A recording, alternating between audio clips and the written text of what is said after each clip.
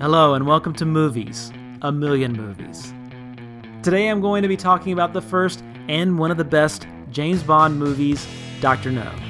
It's the movie that drew the blueprint for all the Bond films to follow and had a huge impact on everything from what we see on television to what women wear to the beach.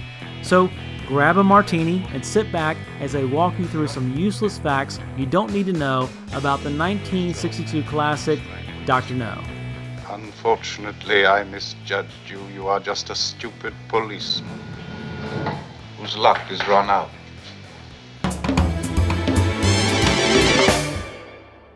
Dr. No was not the obvious choice for the first of Ian Fleming's books to be made into a feature film. In fact, Dr. No was the sixth title in the series, and 3 later novels were already published before production began on Dr. No.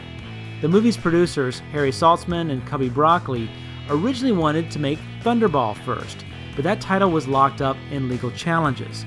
So what made Dr. No move to the front of the line ahead of the 7 other possible stories? The answer is simple. Literally. The plot wasn't very complicated. Most of it could be shot in a single location, Jamaica in this case, and Dr. No's lair was the only complicated set they needed to build. Altogether, these factors added up to a relatively simple production, which would be the safest bet for the studio executives who were not 100% sold that a James Bond movie would bring anyone into the theaters. Of course, one of the biggest decisions the production team had to make once the title was selected was who would play the part of James Bond.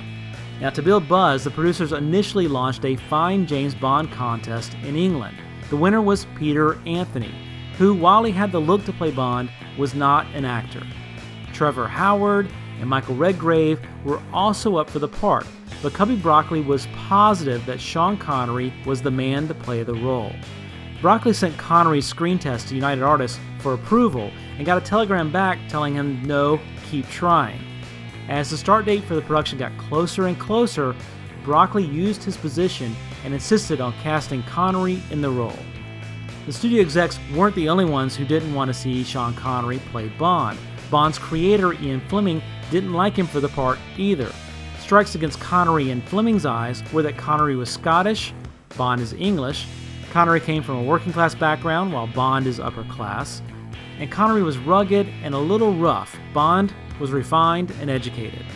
However, after seeing the finished film, Fleming changed his mind and thought Connery was actually a great Bond. In fact, in On Her Majesty's Secret Service, Fleming gave Bond a Scottish ancestry. Now, while Sean Connery may have had the look and the style to play Bond, he didn't share Bond's fearlessness. Connery, it turns out, is deathly afraid of spiders. So to get the shot of Bond with a tarantula crawling on him, the crew placed a sheet of glass between the spider and Connery. For the close-ups, stuntman Bob Simmons took over for Connery. It turns out that Simmons was also afraid of spiders. He called this stunt the scariest one he ever performed. Bonus fun fact, the tarantula's name was Rosie. One of the most iconic shots found in all James Bond movies is the sequence at the beginning of each movie where the camera is looking down a gun barrel as Bond walks by. Before the gun can fire at him though, Bond pivots and shoots the assassin. Only that's not Sean Connery firing at the assassin. The man we see there is, once again, stuntman Bob Simmons. Simmons, who ended up being a stuntman or a stunt coordinator on all but 2 of the Bond films, from Dr. No in 1962 through A View to the Kill in 1985, had his version of the gun barrel shot appear in From Russia with Love and Goldfinger. It wasn't until the 4th film, Thunderball, that Sean Connery took over and appeared in the sequence. Another iconic element from the Bond movies is, of course, the theme song. While John Barry often gets credit for the song thanks to his amazing arrangement, the song was actually written by songwriter Monty Norman.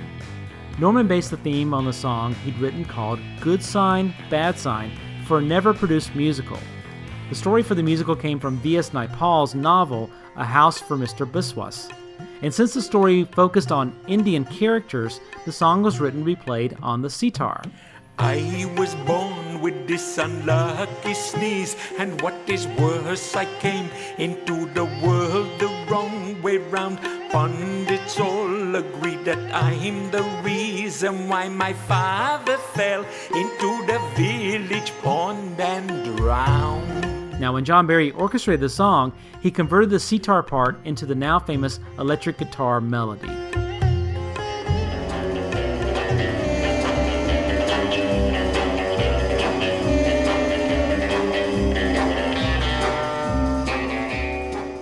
Now, it's not a real Bond film without a couple of Bond girls, and Dr. No set a standard for that as well, starting with Eunice Gayson as Sylvia Trench.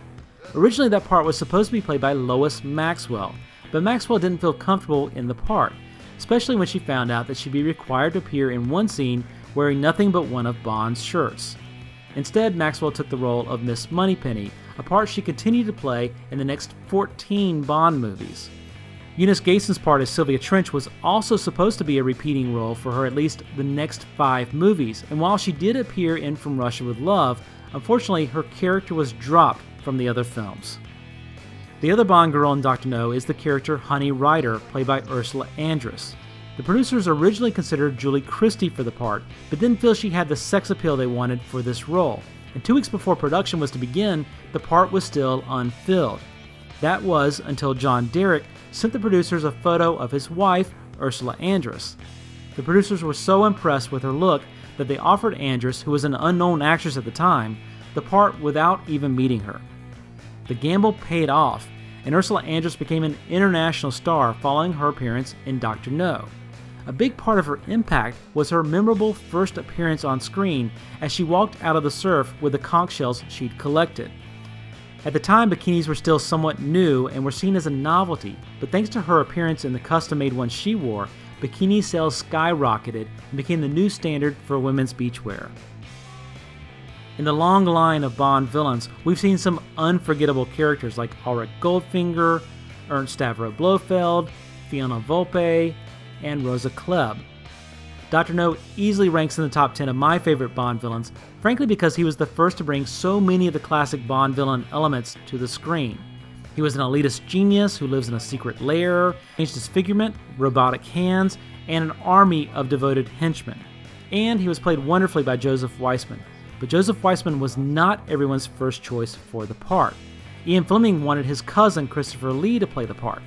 He also thought Noel Coward could do the role, but Coward refused in part because he'd have to wear those robotic hands. A third candidate, Max von Sydow, turned down the part as well. Interestingly, both Christopher Lee and Max von Sydow would eventually play Bond villains. Lee as Francisco Scaramanga in The Man with the Golden Gun, and von Sydow as Blofeld in Never Say Never Again. As for Noel Coward, he never appeared in a Bond film. As I mentioned, Dr. No had a fantastic secret lair. It's even more fantastic when you realize that production designer Ken Adam built everything in the movie for less than £15,000. One feature Adam wanted to include was a giant aquarium. He couldn't afford to build a real one, so he used a rear projection screen that would show stock footage of fish swimming by. Unfortunately, the only stock footage the crew could afford was of goldfish-sized fish, so they enlarged the projection and added a line about the aquarium magnifying the image of the fish to the script. The glass is convex, 10 inches thick, which accounts for the magnifying effect. Minnows pretending they're whales, just like you on this island, Dr. No. And passed off small guppies as giant fish. In fact, Ken Adams' set was so impressive that Stanley Kubrick hired him the following year to be the production designer on Dr. Strangelove, where he created an equally impressive set. One more feature of the set that showed Ken Adams' creativity is this sequence where Bond stops to admire a painting in Dr. No's lair. Adam thought that Dr. No should have some style and taste, so he mixed in antiques with the contemporary pieces. He decided to include this painting, which is Goya's portrait of the Duke of Wellington, in Dr. No's collection. The real portrait had been stolen from the National Gallery in London the year before, so it's no surprise that a stolen piece of classic art would catch Bond's eye. To make the painting, Adams got a slide of the original from the National Gallery and painted a copy over the weekend before the scene was filmed. And, like the real Goya, Adams' fake Goya was also stolen after filming was completed. And one final fact to highlight about Dr. No is how timely it was. Just a few days after the premiere in England, the Cuban Missile Crisis happened. Now, the similarities between the fictional story in Dr. No and the real story happening on the news brought a lot of attention to the film and built a lot of buzz for the movie. Even so, there was concern about how the film would do in the United States. United Artists did a test run at a drive-in theater in Oklahoma. Audiences loved it, and the film ultimately made nearly $60 million on a production budget of just $1.1 million. And there you have it, my list of useless facts about Dr. No that you can use to impress or annoy your friends with. And if you like my videos, I hope you will take a second to subscribe to my channel. If you do, you'll get a notification whenever I post a new video. And be sure to come back next Monday morning when I'll have another episode to share with you. Until then, as always, thank you for watching A Million Movies, and I hope to see you again soon.